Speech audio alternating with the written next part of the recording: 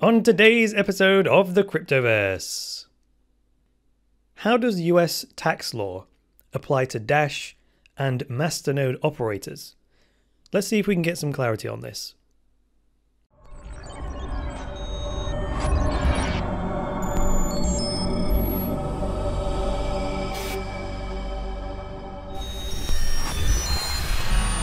Vaultoro is the one-of-a-kind online exchange where you can trade between gold and Bitcoin. Reserves can be audited online at any time and are protected from confiscation and company failure. Sign up for a free account today by checking out the link in the video description below. Hi there guys, and welcome to the latest episode of the Cryptoverse, your regular dose of news and commentary on Bitcoin, cryptocurrencies and blockchains. I am your host, Chris Coney. Now today is the 28th of March, 2017. I don't have any announcements for you today, so I'm going to go straight into the market roundup. Now the very first thing to mention today is that Bitcoin is now slowly recovering day by day. Today, in fact, in the last 24 hours, it's up 5.3%, and on CoinMarketCap it's listed at $1,048. The chances are by the time you listen to this or watch this episode, it will have moved from that price, no doubt. Most likely have gone higher than that. Now, Dash is sliding a little bit lately off of that $100 mark that was quite stable for a while there. There was an interesting observation that Dash had reached like 10 to 1 in terms of Bitcoin, but of course that's gone out the window now because Bitcoin's gone up above 1,000 and Dash has come down from 100. So Dash has actually lost 10.3% today, leaving a Dash at $81.75. Now understandably, if we scroll down to 12th place here, I've forgotten to highlight this, but we have Decred. Big correction for Decred, down 34.7%. Bringing it down from that $17 mark yesterday to $11.12. Still significant gains for Decred over the last 7 days though, nothing to sniff at there. Now DigixDAO, if we go down a little bit further to a 19th position here, DigixDAO being the gold-backed digital asset blockchain, technically the biggest winner today by percentages in the top 20, 6.8% gain on the day. However, we're going to have to take a trip outside of the top 20 today to inspect some very strange activity indeed. The first one of these is Bitcoin Dark, which I have to scroll down to 25th position. May go slightly further beyond that because we're going to look at Komodo at the same time here. So Bitcoin Dark is listed here at $16.13 after a gain of 218% in the last 24 hours. Now the symbol for Bitcoin Dark is BTCD, Bitcoin Dark, obviously. Now some of you might have seen that symbol on the exchanges and seen this big gain over the last 24 hours. Now after a quick bit of investigation from my good self, it seems as though Bitcoin Dark is transitioning the majority of the value to a new blockchain, and that is Komodo, which is down there at 32nd position. So there's this swap going on until January of 2018 where you surrender one Bitcoin Dark and you get approximately 50 Komodos. So these price moves are likely reflecting traders seeing this small window of opportunity to exploit this swap scheme that's going on. This might also explain why Komodo itself, down in 32nd position there, is up 30.6% itself today. Now for the even more strange, we have to go all the way down to 59th position. A bit further, here it is. 59th position, we find XBC, which is also known as Bitcoin Plus. I know, we don't need another Bitcoin variant. You know, they should just call this something different like Komodo have done by renaming Bitcoin Dark. In any case, after $16 million worth of trading, Bitcoin Plus is now worth $56 a coin. It's $56 exactly. And that represents a, wait for it, 1,242% gain in the last 24 hours. I'd say that's a little bit of an incentive to sell, wouldn't you? Now, I very much doubt that that price is going to stick. as we'll see over the next few days. With such a gain, it's just too tempting to sell. And this is the reason why I don't normally cover stuff that has small market cap. Because yes, 1,242% gain, it sounds like a lot, but it's not a lot in real numbers when you look at the gain in market cap. I mean, there are only 94,000 Bitcoin pluses in existence. So the price per coin changing can have a significant impact on the price because the supply is so limited. You compare that to a Dash or a Bitcoin with several million coins in circulation, and a change in price on an individual coin obviously doesn't have that much of an impact. So in the news segment today, I've headed over to Dash's official documentation. Now you may remember me saying on a previous episode of the Cryptoverse that Dash had actually commissioned a law firm to clarify things relating to Dash. So they hired this law firm that has expertise in digital payments and digital currencies. And they did this a while ago, and now this project is starting to bear fruit. So as we go through this, we have to remember not to rely on this as solid legal advice for us individually, even though it may have come from a law firm. And that's because there's no real way to know how a real judge is going to interpret the law when a real case goes through the real legal system. And that's why often you hear the phrase, this is not intended to be legal advice, because no matter how thoroughly a lawyer goes through a law and looks at your business, they cannot predict how the judge, this other human being, is going to act, think, and interpret the law at the time when the case is on the table. So lawyers have a very hard job in that regard. The great thing, though, about this piece of work is that at least Dash has been proactive. I mean, who knows? This document may very well help legal professionals see how the law applies to Dash, even if those legal professionals aren't digital currency experts themselves. So let's see what they've got for us. This is looking at Dash under United States law to begin with, and then maybe they'll do other projects in the future.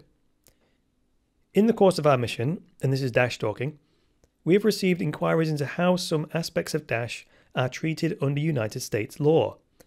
The promise of this document is to address the most common of these inquiries and explain how we believe the law applies to Dash. Cool. So let's have a look at the tax law section of this. It says, one of the most common questions we receive is this: how are Masternode operators treated under US tax laws? Now that question might be slightly annoying for a team of cryptocurrency developers. However, Dash consider themselves as an organization. So it's perfectly reasonable to ask an organization such questions. Dash sell themselves as a decentralized, autonomous organization or corporation, whatever you want to call it. So if Dash were a company or an organization, it would be perfectly reasonable to ask these kinds of questions and expect them to know the answers in law, because it's their responsibility to know how their business operates in the jurisdiction that they operate in. It's a little bit different with blockchains because they don't really have a jurisdiction, but in any case, we're in transition between that old way of thinking and this new way of thinking. So block rewards. It says block rewards are paid to Masternode operators in exchange for validating transactions on the Dash network. To be sure, Dash Masternodes do not mine as such, but the IRS considers using computing resources to validate transactions and maintain the public ledger, at least in Bitcoin, to constitute mining. Right, when it comes to writing laws for technology, there are two forces pulling in opposite directions. On the technology side, the nuance matters a lot, because technology is very precise.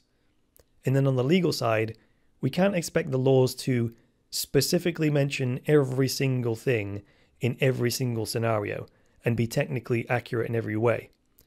So the IRS here says that if you're using computing resources to validate transactions and maintain a public ledger, then you are mining according to the law. Well, that's technically inaccurate because anyone running a full node is using computing resources to validate transactions and maintain a public ledger. And we know that's very different to mining. But that's my point, though, about these two opposing forces. The computer scientist in me wants to be pedantic and say, this is technically not mining, but the businessman in me wants to avoid having laws written that are thousands and thousands of pages long. The bottom line here, though, is that Masternode operators should treat their rewards as regular income at fair market value and account for them in that way. Then this next section goes on to talk about staked Dash. Now, to run a Dash Masternode, you have to put 1000 Dash in a wallet that you control before you can actually set up a Masternode. The important thing to mention here, though, is that you don't set up a server to act as a Dash Masternode and then deposit your 1000 Dash on that server. Not at all. All you do is broadcast the address where that 1000 Dash is held to prove that you own it and that you control it. That wallet then gets linked to your Masternode so that everyone can see that your Masternode is backed by 1000 Dash that you control. Now that 1000 Dash never leaves your wallet. So when people talk about hacking into Dash Masternodes and stealing the funds, well, that displays a misunderstanding of how it works. Tone vase. So if a Masternode operator removes that 1000 Dash from the designated wallet, the network automatically cancels your Masternode status and you no longer receive the reward. So that's that. From a legal standpoint, the money has not moved an inch. It hasn't changed owner, it has not been transferred, it has not been exchanged, and it has not been sold. Therefore, in the blue, the holding of the 1000 Dash for purposes of qualifying as a Masternode operator should not cause a taxable event to occur because the user has not transferred any of the benefits and the burdens of ownership. So that's how we should treat the 1000 Dash that is used as collateral. The block reward we treat as regular income at the market rate, and this 1000 Dash doesn't create a taxable event because it's not transferred in ownership. However, what if we sell some of the 1000 Dash that we were using as collateral? That takes us on to this capital gains section. It says that assuming the Masternode operator held the 1000 Dash either for investment purposes or for purposes of qualifying as a Masternode operator, the IRS would likely treat gain or loss on the sale of those Dash tokens as capital in nature. So this makes it important to keep a record of when you bought the 1000 Dash and at what price you acquired it. You would subtract that from the price you sold at in order to determine whether you had a capital gain or a capital loss, and thus whether you owe any capital gains tax. This assumes, of course, that when you sell the Dash, you sell it for US dollars. If you spend it on goods or services, I don't think that would count as a capital gain, would it? I mean, let me know what you think in the comments below on that point. If you buy the Dash with US dollars, but then you spend the Dash and receive computer games, can you consider that a capital gain? Say if I bought one Dash at $10 and Dash went up to $100, and then I bought 2 computer games at $50 each, I've got $100 worth of value.